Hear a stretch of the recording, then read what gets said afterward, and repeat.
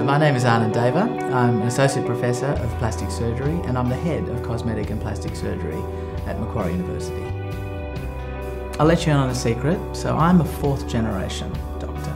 So mother and father doctors, all aunts and uncles doctor, grandfather doctor, great-grandfather doctor. So if you ask the question why I did medicine, I don't think there was much choice, really. I find medicine fascinating. It's a remarkable profession from the point of view that, it's intellectually stimulating. I think being a surgeon, it's a satisfaction from actually doing things with your hands, which I think should not be underestimated.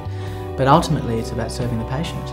So I think that when I saw the effects that my parents had, for example, on the patients they treated, the gratitude that they generated, it's a remarkable thing to accept thanks from your patients.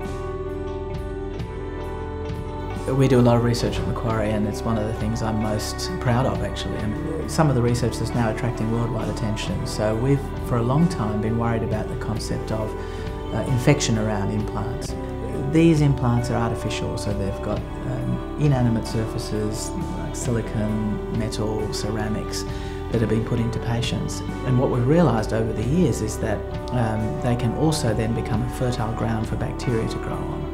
So the work we've focused on breast implants is terrific because what we've now shown is that if we can put into place specific strategies in the operating theatre, we can reduce the risk of infection right at the time that implant goes in, and ultimately that translates into much better outcomes for our patients and less need for further surgery.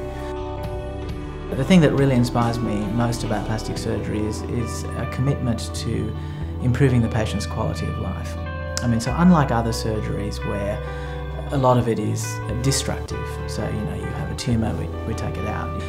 Plastic surgery gives back, so the reconstructive aspects of it are that we are trying to restore, we're trying to recreate things that perhaps might have been lost through injury, disease, or sometimes congenital deformities.